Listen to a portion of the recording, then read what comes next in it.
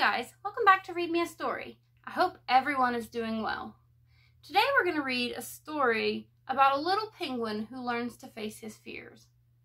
Come join me as we read Be Brave, Little Penguin by Giles Andreae. Be Brave, Little Penguin, written by Giles Andreae and illustrated by Guy Parker Reese. In the cold Antarctic sunshine, where the icy ocean ends, lived a family of penguins with all their penguin friends.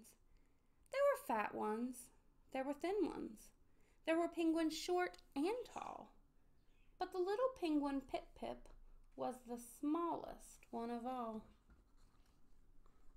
And while the other penguins were out swimming wild and free, little Pip-Pip played alone, too frightened of the sea. Names like Scaredy Pip-Pip echoed in his ears. He was sad and he was lonely, but he couldn't show his tears. "What's the matter, Pip-Pip?" said his daddy one fine day. "You can't be scared of water. What a silly thing to say." "Be gentle," said his mommy, taking Pip-Pip by the hand. "We all have certain fears that might be hard to understand. Come on, little Pip-Pip, dip your toes in here just so. The water's calm and still now. You can do it, nice and slow." "But what if the water's freezing, Mommy? What if I get in and it's just too dark and deep for me? And what if I can't swim? And what if there are monsters who smell me from their den and they slither up and eat me and I'm never seen again?" "I understand, little one," said his mommy with a kiss. "But Pip-Pip, what if now you try to think of it like this? What if in the water there are friends for you to meet? And what if it is light and warm and full of treats to eat? Take my hand, little one. Don't worry, I'm right here. Please trust me, little Pip-Pip. Be brave and never fear." Slowly, Pip-Pip made his way towards the water's edge. He stared down at the ocean from the slippery, icy ledge.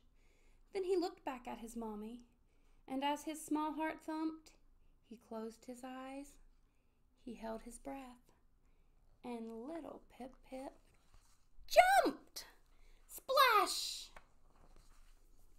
For a while his mommy waited, then she cried out, "Something's wrong! Pip-Pip, please, where are you? You've been underway too long."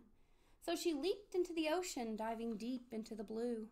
Then suddenly, from nowhere came a little voice she knew.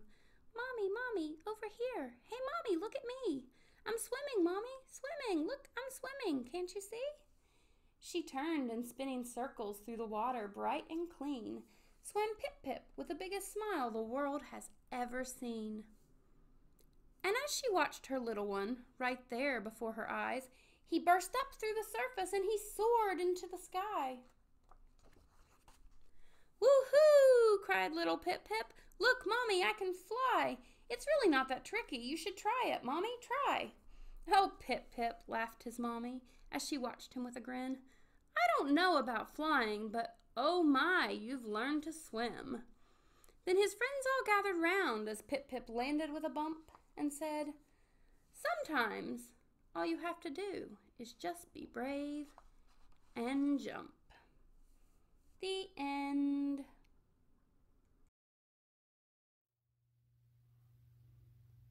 Wow, wasn't it amazing how little Pip not only learned to not be afraid of the water, but he learned to love it? I know right now things are a little different for a lot of you out there. Might be a little bit scary, but once we face our fears, we'll see that there's a lot of love right now out there. We see people being kind to others, we see families spending a lot of time together, and soon things will get back to normal. But for right now, we can just love the good things that life offers. And speaking of good things, I hope you join me tomorrow for another good book on Read Me a Story.